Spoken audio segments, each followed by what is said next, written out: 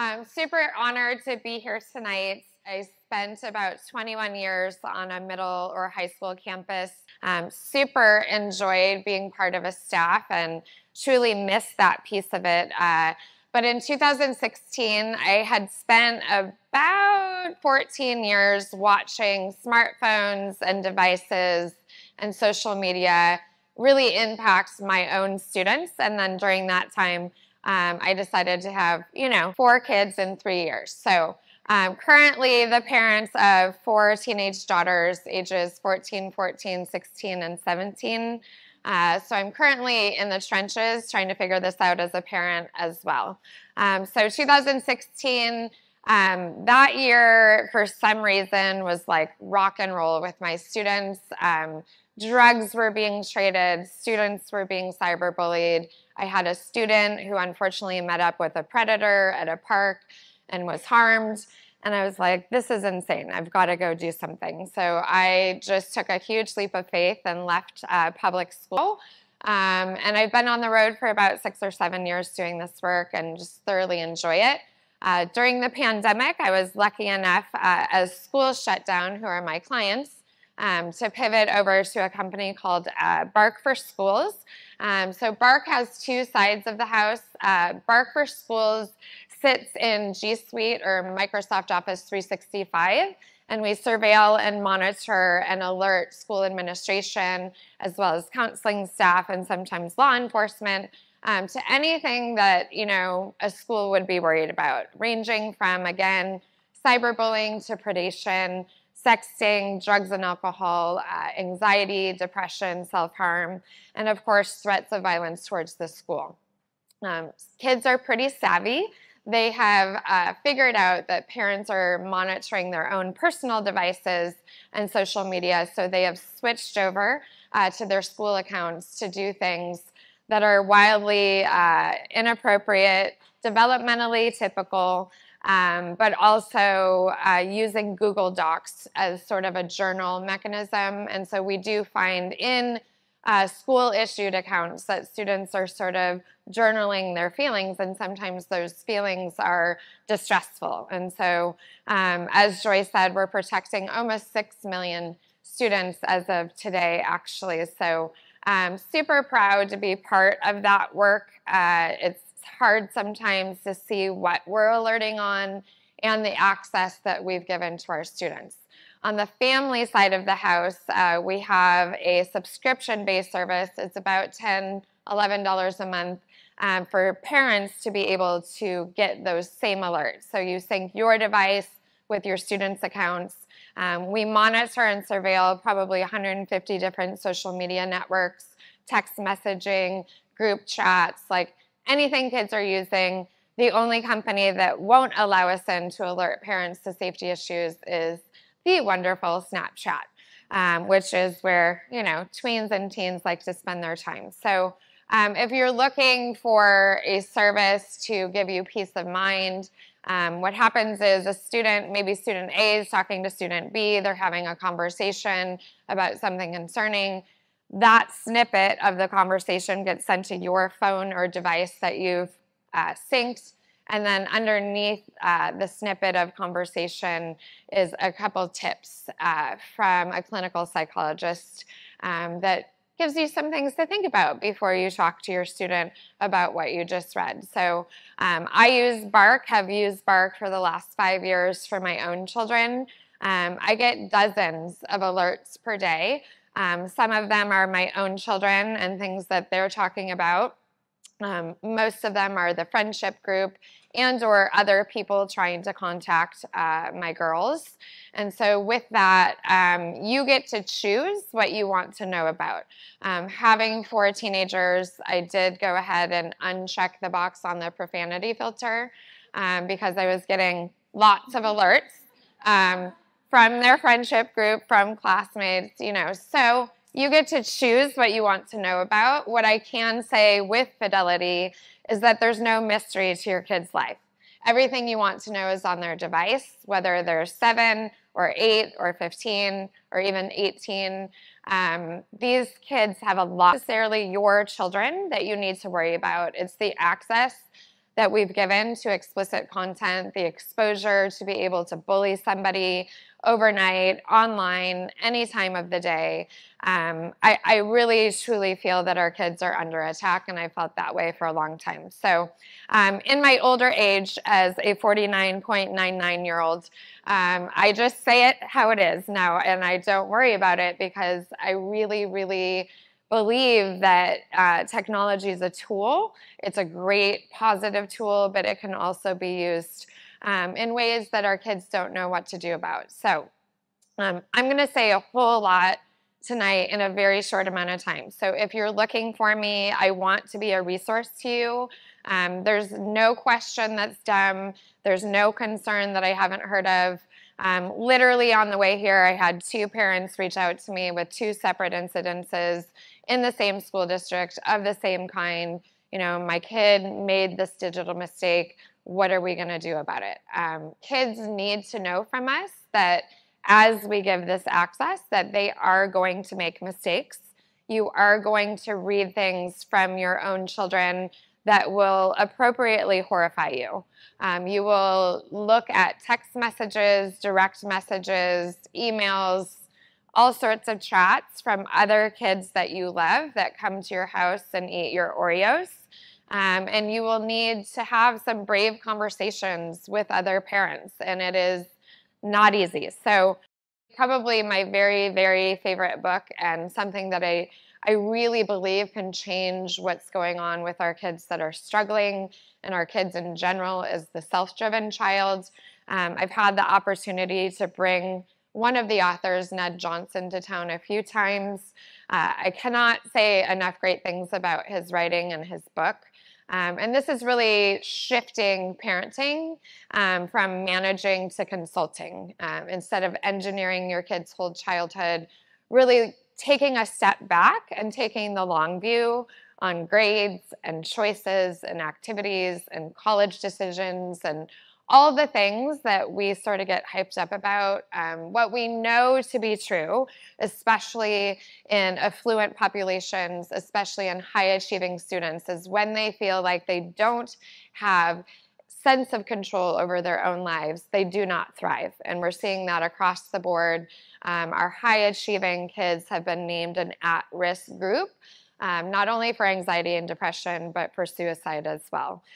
So Joy mentioned that I do some work on suicide prevention. Was never, ever on my radar to do that work, but we had a cluster of suicides in the East Valley starting in 2017.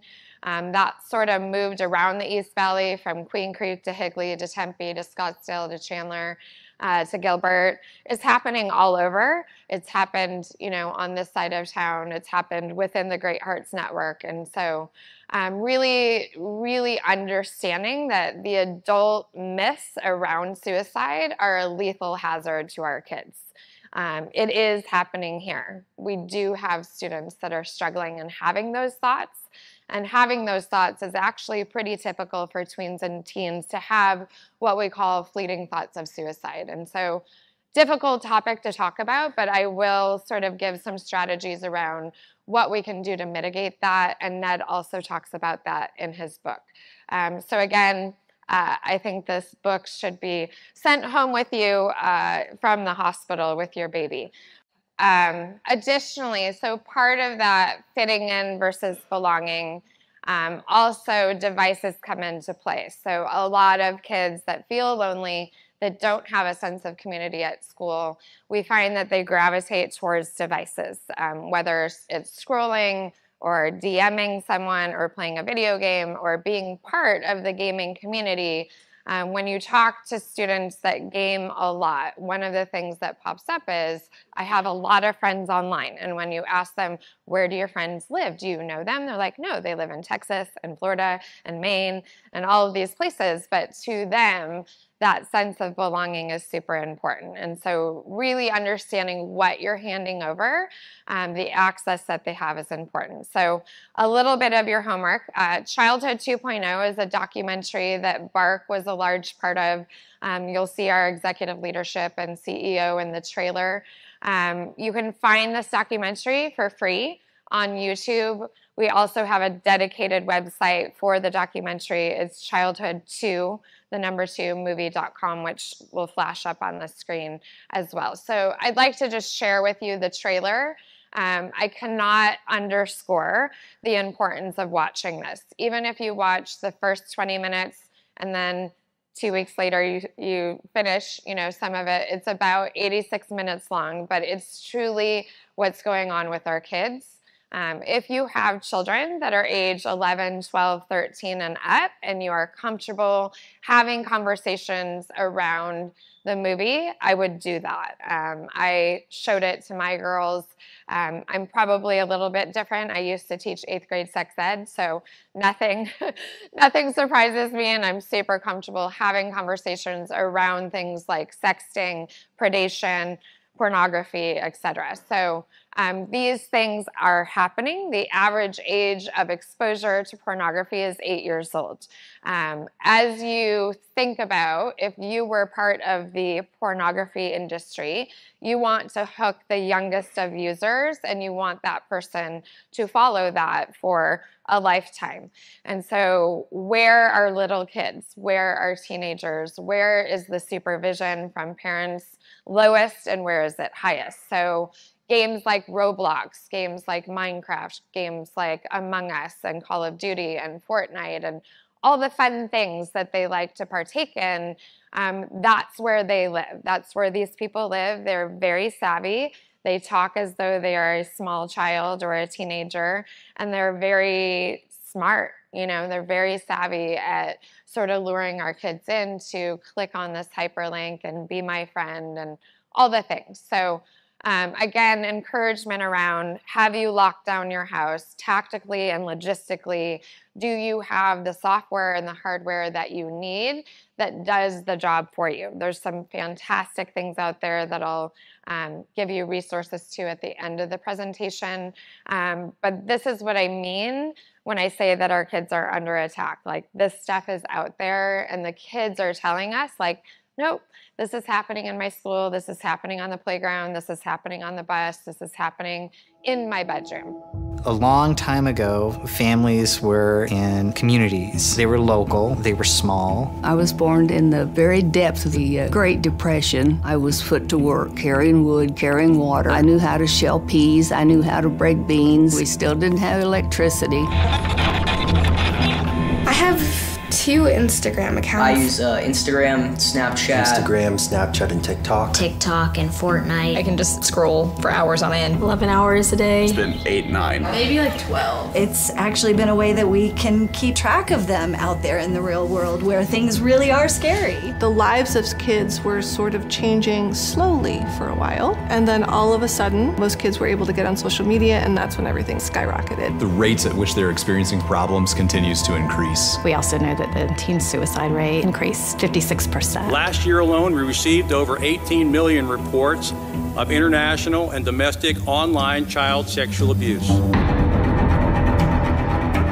We have traded a false sense of safety and security for actually putting our kids in riskier situations. I call it the race to the bottom of the brainstem. So it starts with techniques like pull to refresh. Pretty much every guy has like an addiction to it, but no one talks about it. But it's just faster now, and it's younger. Well, yeah, like nudes of girls go around to school all the time. At the beginning of the year, there were multiple suicides before school even started. There were men that wanted to talk to children at all hours of the day and night. Don't be shy. On Snapchat, one thought it'd be a funny idea to talk the other one into committing suicide, and she did it. She's dead. After about 6 weeks, we were able to crack his phone. Kids right now are going to experience the worst of what we're going through. I'm a little nervous. It's the first time.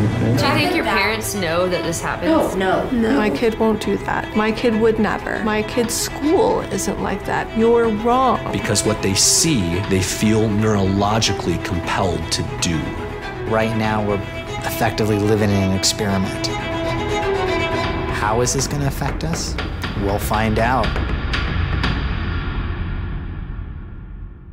So tonight I really just want to share with you 5 protective factors of how we can surround our kids and protect them, not only socially and emotionally, but with mental health issues as well as our academics. And I think the number 1 factor is being a trusted adult. I speak to students often. I spoke to 1,100 of them down the road at West Wing K through 8 the other day. I speak to my own kids every day about, what makes a trusted adult. And the number one thing that comes up over and over and over is reflective listening, like my parents are actually listening to what I have to say and validating that what I'm bringing them is real and that they're going to help me through that. I think just because we have mature life experience doesn't mean that we can always directly empathize with some of the things that are going on. I don't know how it feels to have somebody, cyberbully me. I don't know how it feels to have somebody asking me for nude photos. I don't know how it feels to be watching somebody have a birthday party and I'm the only one that wasn't invited and I can see it in front of me. I don't know how those things feel, but I can certainly, to the best of my ability, be vulnerable enough to say, like, that must really hurt your feelings. What's one thing we can do about this on Monday when you see so-and-so? And that's really what I hear from students is I can already tell what my mom and dad are going to say because even before I've gotten the story out, my mom, I can tell in her brain, she's already, coming out with like, ignore them, go find some new friends. In a year, this won't matter. You're fine. With good intention because we don't want our kids to hurt. We often minimize by using one-liners like that. And for this generation, it's not going to work. You can't just ignore somebody, especially if you're of age and you have a device, because that person is still there. Things in high school like breakups. It's all over social media, whether it's the breakup itself or you're watching that person move on 2 seconds later with someone else, right? So everything is on the table. Everything is on full display. So I'd ask you as they come to you, one of the acronyms from Ned and Bill's book is WIGGY, what I got is. So as your kids are telling you things, one of the strategies is to reflect back with them. So what I got is when Chloe said this, it really hurt your feelings. So what's one thing that you think would work with Chloe tomorrow? One thing that, a lot of things, but one thing that kids are really struggling with is the vocabulary to self-advocate. We've done a wonderful job as parents and educators of swooping in and fixing things for them. We're currently seeing, again, a generation that's really low in coping skills, pretty low on resiliency, but academically like complete rock stars, which is great. But those other life skills are bringing kids home from college. They're bringing kids age 5 to 11 to the ER with self-harm. Just this ability to cope has really gone downhill. And so I'll sort of outline how that happened and what we can do about it. Protective factor number 2, the generation above iGen, so our young adults that are in college, have done a fantastic job of destigmatizing help seeking. So we've been telling people for 50, 60 years, if you don't feel well from a mental health standpoint, go forward, go forward, go forward. And so here they come. And they've been coming for the last 10, 15 years. And schools are like, whoa, whoa, whoa, whoa. Like, we don't have as much help as you need. And some of our kids are beyond the reach of a school.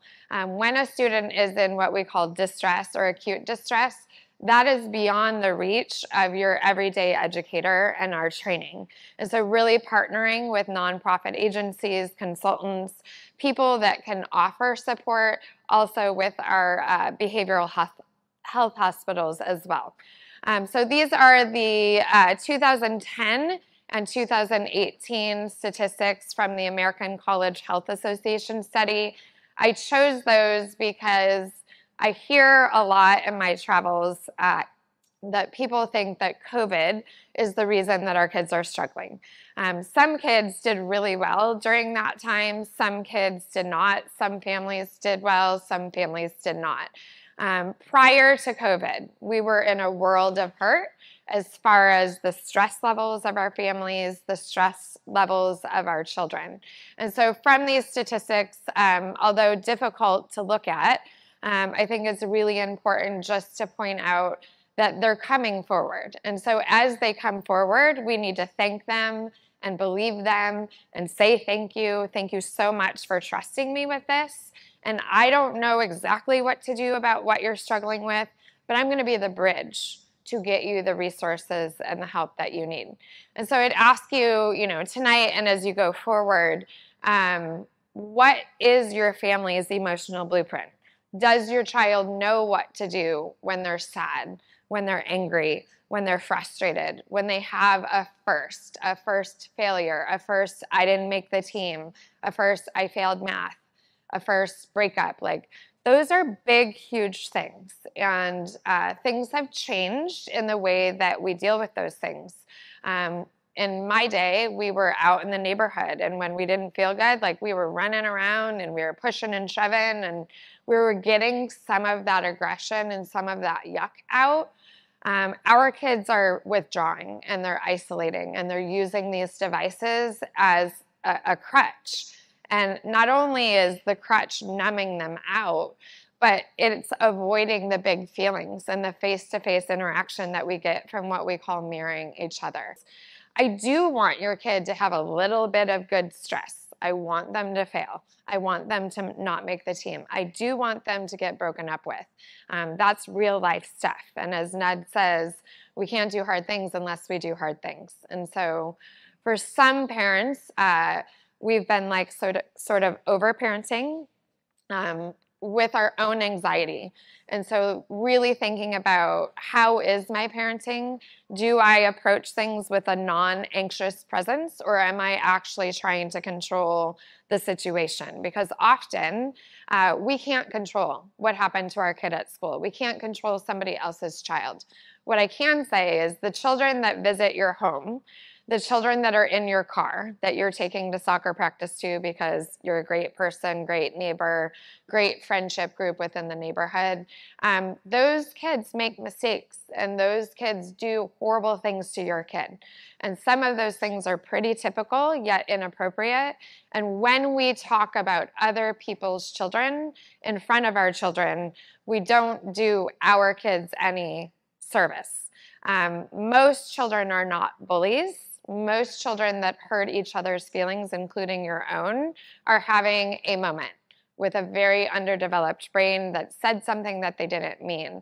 And so this whole like bully victim thing that we've been doing for 20 plus years, it is truly, in my opinion, part of this youth mental health crisis and part of the reason that our kids don't know how to stand up for themselves. And so on that front, just really talking about, who are these kids? Childhood has completely changed. There aren't a ton of characteristics of these kids you and I went through. Technology is a game changer. The bullying movement is a game changer. The fact that our playgrounds are staffed with 17 different adults saying, you're running too fast, don't touch him, you're getting too rough.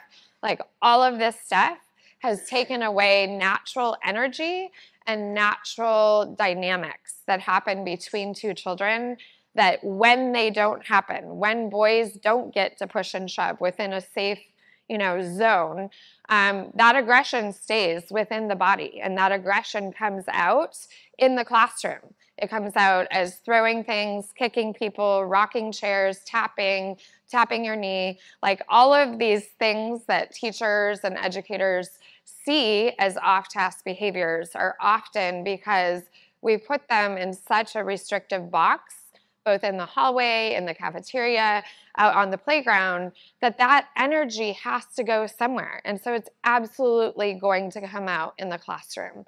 And so really just thinking about childhood as itself has changed. Additionally, prior to age 2, we've taken about 2,000 photos of our kids. So I get a lot of phone calls about, why would he video record somebody going to the bathroom in 8th grade over the stall? Why would they video record a fight that happened on campus? If we're super honest, we have literally been in their face with a device for a very long time. We have created a digital footprint for them that they have had no permission in. If you have a 10 through 18-year-olds, I would ask you to think about, when you take 7,000 photos, of asking that child, like, do you mind if I post this? I love the fun we had at Disneyland. As they age, they do not appreciate being posted about. They will say, please don't post that, and then we post it anyways because we love them and we think we're super awesome and we want everybody to know we're super awesome, right? The rub in that is that we are only posting our front stage. We are only posting this illusion that our family is doing awesome, and all of us in this room have sacrificed and failed and have been disappointed, and our children, when they get their own device, are only following your lead. People ask me, like, why is she taking 75 duck face selfies? Because you have taken 75 photos of her when she was 8 years old, and now she has access to document her every move like you have. We also sit on our couches and we make fun of people in reality TV shows, and then we turn to our kids and are like, be kind at school, don't be mean. We do a lot of weird things. And again, not shaming or condemning us, but if we're honest, they are really watching us. And the single best predictor of how your child will use their device is how you use yours. As far as this bully victim thing, I do a ton of work with school faculty and parents around what is bullying and what is not. Kids are mean, annoying, and rude, and so are adults.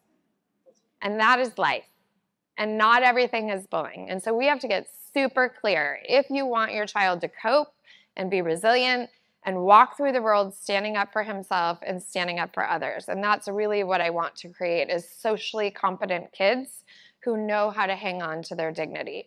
So this is just a graph of like post-Columbine, post-9/11. Between 99 and 2001, we all freaked out. The schools freaked out, the feds freaked out, states freaked out, local districts, charter networks, and said, you know, this kid must be the mean kid. And this kid is like, oh, this poor sweet kid that's being picked on.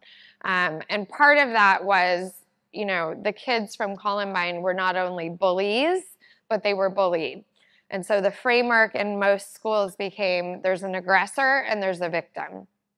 And as a former school person, we often move the position of the victim. We protect the victim and like move him over here in this like space in our office, and then we suspend or refer out the quote bully. Most of the time, in my experience with 60,000 students, those are two kids having a typical conflict that we have labeled as bullying. Most of the behavior that happens in most schools does not fit the litmus test of bullying. It is not malicious, it is not harassing, it is not intimidation, it is not relentless and pervasive. Sometimes it is, but most of the time it's not. And so getting super clear as a faculty and as a parent community around what is this, you know, tolerance for stress tolerance, as well as what is safe play, what is school violence. There's a huge spectrum there. My sister has 4 boys and no girls. I walk into her house, it is complete mayhem. And I am like on high alert, right? Because I'm used to a much different energy. Her tolerance for safety is much higher than mine because of the rhythm of our household. So really, as a faculty, kids run up against inconsistent adults where like this lady lets us play flag football and this lady says we're being too rough. And they're staring at us like, do you guys really know what you're doing here? And it's really hard for them to ascertain, like, in the motion of flag football, like, how did I get too rough and why are you taking the game away? So getting clear again on what bullying is and isn't. This is really where I live, like 100% of my days, teaching kids, teaching parents, teaching educators, like, do your students know what dignity is? Are they socially competent? Do they know how to use technology for good? Lots of conversation around the word dignity and respect. Dignity is inherent worth. Every person in this room has dignity, and it's been challenged along your lifetime. You may be even challenged today. So my goal for your child is, do they know, first of all, that they have dignity, because most kids do not know. And secondly, do they know what respect means? Respect is a mutual admiration for another person. When we say respect, I believe that most of us are after obedience and compliance. Like, you'll do what I say and you'll respect me for it. As adults, as parents, we often say and do things, especially if you have multiple children, that take kids' dignity away. Like, your 12-year-old hits your 8-year-old. You're old enough to know better. We don't hear the 8-year-old side of the story or the 12-year-old side of the story that's like, the 8-year-old just called me a really bad name and that's why I punched him, right? So as our students come to us at the school level, as kids come to us, making sure that both students feel like their dignity was upheld. The imbalance of power between a true aggressor and a student that they went after. That is the true definition of bullying. When there's a power differential, it's pervasive, and there's a pattern. Often there's just these back and forth that they have to have if you want them to thrive. Someone is going to offer them drugs in middle school, 100%. Someone is going to approach them online and send them a nude photo. Someone is going to want to date them in high school and maybe do something with them that they're not ready for.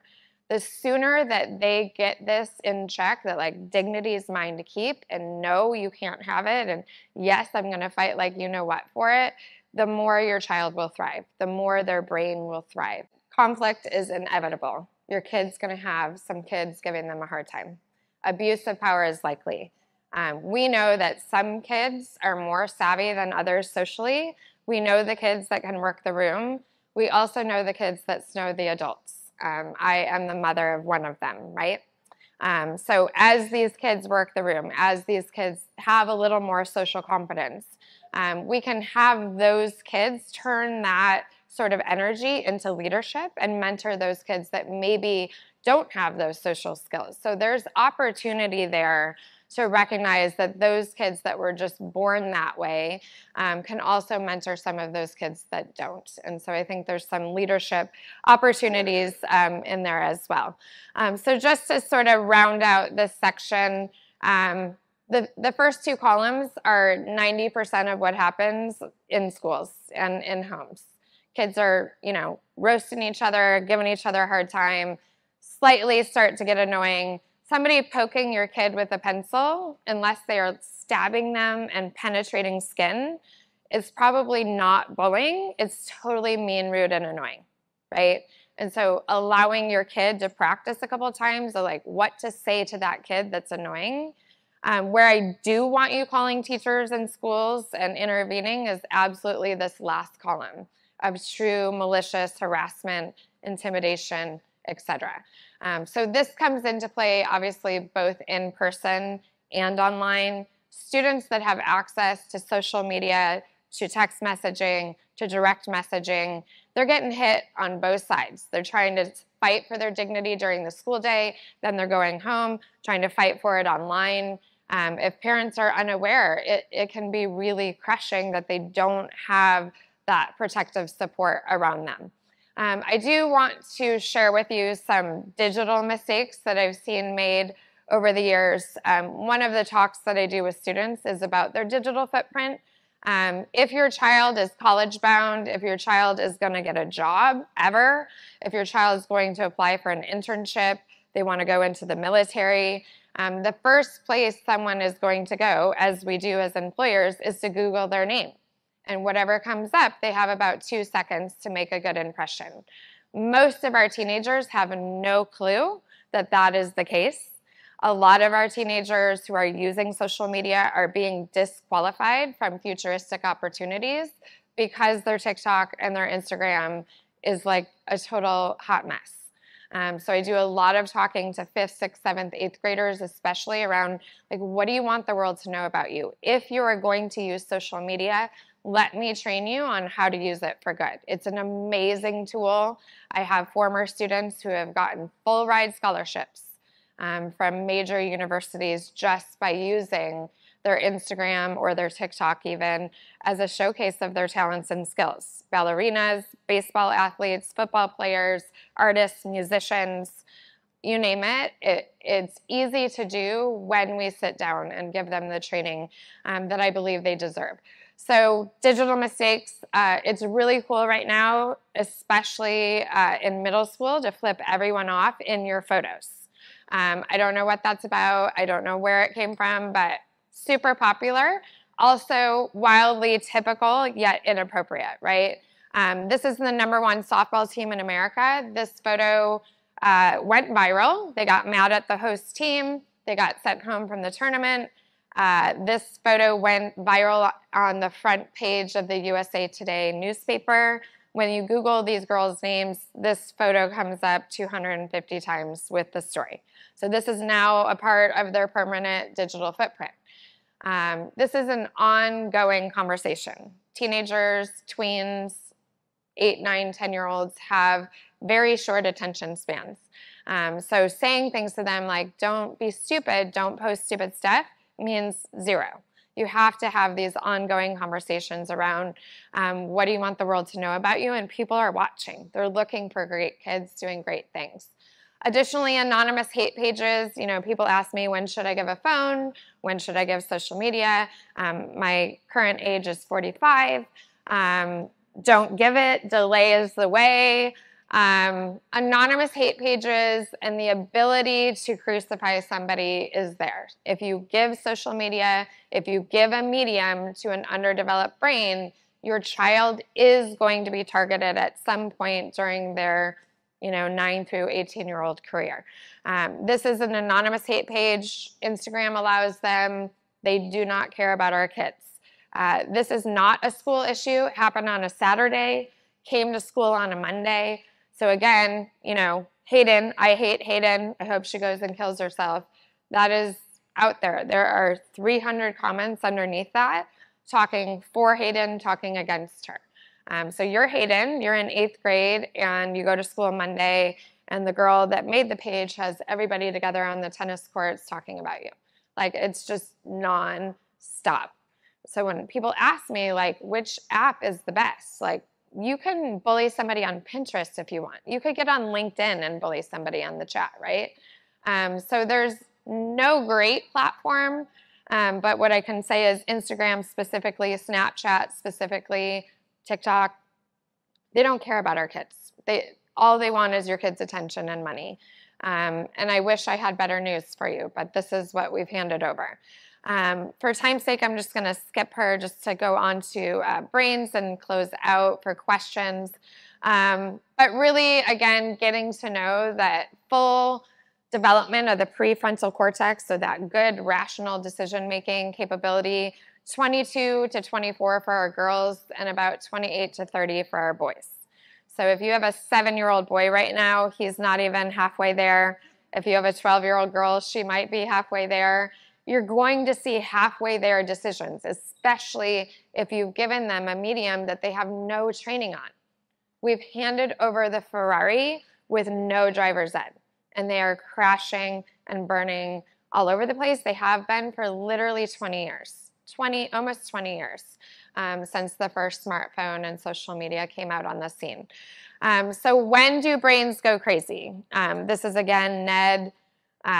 Something's novel, it's unpredictable, there's a threat to ego, and there's a low sense of control.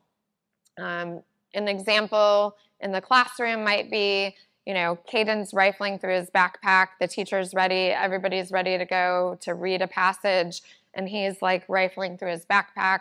The teacher's like, Caden, we'll wait for you. And the entire classroom turns and looks at Caden. That is a threat to ego. That brain only has 3 choices. I'm going to fight you, I'm going to flee you, or I'm going to freeze. Most of our kids freeze because they're like, if I say something, I'm going to get in big trouble. The freeze is often at home and at school misread as defiance. So we just continue to ask questions like, what are you doing? What are you doing? Why'd you hit your brother? What happened first? Da, da, da, da, da, da. And your kid is like this. That's your cue to be quiet. That's your cue, like, this conversation's not going well. The more we hammer our kids when we are in conflict with them, the more the muscle of the brain gets sort of like a super lane highway, and little things become big things. And so strategy-wise, what I can tell you is when brains are online, these companies want to take your kid's brain and shove it as deep into the brainstem as possible. Their central nervous system is like literally on fire. If you put one of those like Garmin heart rate monitors on them, heart rate's up, blood pressure's up, as they get off of a video game, as they get off of social media. If you are seeing irritability, lethargy, just being a jerk, not wanting to do something, that is not your kid's fault. That is absolutely not your kid's fault. That is a ton of cortisol, a ton of dopamine, and they're coming down. They're coming down as though they're on a drug. And so we have to be intentional about, like, if dinner's at 6, when and where are we playing games? How long are we playing games? The average student is on a screen about 6 to 8 hours a day. This school is probably a little bit different because of school-issued devices not being a thing. But most of our kids are doing some really great things online as well. So I've got digital vegetables, digital candy. Where I worry about your kid is too much digital candy. I also worry about that we have handed this stuff over and kids think, like, this is mine. My video game, my phone, my iPad. It is in your name. Anything that happens on it is your responsibility and liability. So we have to do some massaging of the messaging around technology is a privilege, not a right. So when I look at students who are struggling, and people call me all the time, like, I'm really worried about my kid, all he wants to do is video game. My first couple of questions are, how is his sleep? How is his hygiene? How are his grades? How is his behavior at home and at school? If any of those 5 pillars of wellness are tanking, he doesn't get the privilege of the device. So video games, social media, taking the brain, shoving it into the brainstem, amplifying the entire body, and then as they come off. So couple strategies, make them move their body, like go run the stairs, go run in the backyard, go move your body, and drink water. Water will immediately dissipate some of the yuck, and you'll get your kid back. Just on the video game front, I'll go back to some of the positives about video games. Bracketing out some of, obviously, the violence. Kids love the sense of community. It's novel, it's relevant, there's competition, there's collaboration. Boys specifically thrive on competition and collaboration. All kids thrive on instant gratification and rewards. So for a kid that's not so great at school, they can run home and be part of this community. I can be loud. I can be loud. I cannot be loud at school. So that energy that's not allowed at school is super welcomed on a video game. So some of the attraction is actually some ingredients that I think that we can use in our classrooms. I do a lot of training within the Great Hearts Network around, like, how do we make our lessons novel and relevant? Like, these beautiful teachers are up against Netflix and Call of Duty and Among Us and TikTok. Like, you have to stand on your head. You have to stand on your head these days to be a teacher. So teaching has changed, and we've got to, like, these kids are expecting us to be relevant. Like, if they're watching TikTok, you better know what TikTok is, right? When I speak to governing board members, superintendents, presidents of charter networks, if you don't have TikTok and Snapchat on your phone and you have no idea what those are, then you can't make policy around it. You can't suspend kids around it. You can't expel kids around it if you are not relevant yourself. And so I really do feel there are some decent ingredients to video games within reason that can also be used as part of the classroom. Lastly, protective factor number 5. All of us are posting, like, you know, our amazing kids and the things they're doing. What social media gives all of us is that we get to be seen, heard, and loved. Those are the basic human needs. Every person in this room wants to be seen, heard, and loved. Our kids need to be seen, heard, and loved. Those kids that you're raising that you know that maybe need a little more than others, and again, I have one of them, we adults call it attention seeking. I call it attachment seeking. So when kids are like, hey, me, over here, and we're not meeting those needs, they're going to do something to get your attention. All behavior is communication. All behavior is communication, the good, the bad, the ugly. And there's always a why underneath it. We have kids that are vaping. people call me like, what am I going to do? He's vaping. I'm like, what's his why? What are the dysregulated emotions that are going on? What's he trying to numb out? Is he stressed out? What's going on in the family? Like, there's always a why for behavior. But we often, especially in schools, prescribe to the behavior. Like, he threw the chair. Okay, he threw the chair. He's going home for 2 days. We've got to ask 2 or 3 more questions. What made you throw the chair?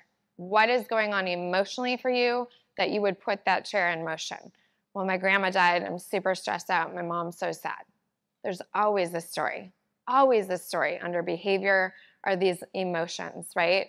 So social media allows us to like post and get seen, heard, and loved. Kids that are shooting up our schools and shooting up our communities are desperate to be seen, heard, and loved. They're posting all over their platforms. There's no mystery. Every time we have an incident, I go straight to their YouTube channel, straight to their Instagram, straight to their TikTok. It's all there. There's no mystery. And so as you think about family members or people that you know that post all day long, like, I tied my shoe, I'm going to eat soup, I'm going to the mall, like, those are adults that are after getting their attachment needs met by social media. And it works, but the problem is it only works for like 20 seconds. You get some likes, you get some comments, and then you got to post again because you're like, I need some more of that. And that's where the addiction for our kids begins, is the instant gratification, which again is not their fault. This school safety stuff, again, I get myself into things that I never thought I would talk about, but this second rung here, ideation and leakage. If we want these things to stop, if we want kids to stop harming themselves and harming others, we have to be paying attention to these devices. There's no mystery to their plans. About 6 to 8 weeks before a student decides to perpetrate violence or a young adult against anybody, they're talking about it. And they often float the idea past a couple of kids like, hey, this is what I'm thinking about doing. You want to be a part of it? And our kids are not coming to us. I'm sure you've seen after every single one, there's a couple of teenagers on CNN or whatever news, and they're like, yeah, he was really weird. He was really weird. He had no friends. He didn't say much. For like 5 years, he had guns all over his YouTube. Like, it's the same story every time. It makes me so crazy. If we want kids to come to us and report this stuff to us, then we have to be trusted adults. As they come to us with little stuff and big stuff, the reason they don't come with this stuff is they are sure that we're going to screw it up and that it's going to come back on them. So this like notion around like, you know, if you see something, say something, it doesn't line up with kid brain. Because if I see something and I say something, I better know that she knows what she's doing, or else I'm going to be a part of this and I want nothing to do with this because this is scary. So these pathways that these kids and adults are taking, most of them are on a conflict pathway. Most of them are saying, I want to be seen, heard, and loved. This thing happened to me and I can't get over it. And I can't get over it and no one's helping me, no one's helping me, no one's helping me. If you take the child's 18-year-old in Uvalde, in 3rd, 4th grade, people started making fun of him because he was poor and dirty and had a lisp. By 5th grade, he started skipping school. By middle school, he was truant and doing all sorts of, you know, nonsense in the neighborhood. By high school, he was telling people out loud, I'm not going to see my 18th birthday.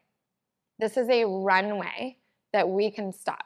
This is a runway where we can help and support these kids that absolutely do not want to do this. So what we need is our kids comfortable enough to come to us and say, this kid's saying some weird stuff and I don't know what to do about it. Having anonymous reporting mechanisms, knowing that they can go to school personnel and report, and that people aren't going to overreact or underreact, because sometimes kids have reported that we've underreacted as well. So lastly, tactically, like from your house standpoint, I would love for you to consider taking devices out of the bedroom, having a central charging station. A lot of what's going on with our families is we're not getting enough sleep. Our children need 8 to 12 hours of sleep. At the junior high and high school level, most kids are getting about 4 to 6 hours. They're crushing academics. They're in 17 sports. We're running here and there and everywhere. They are crumbling. They are crumbling. We have kids taking 5 AP classes so that they can go to NYU, like all the things.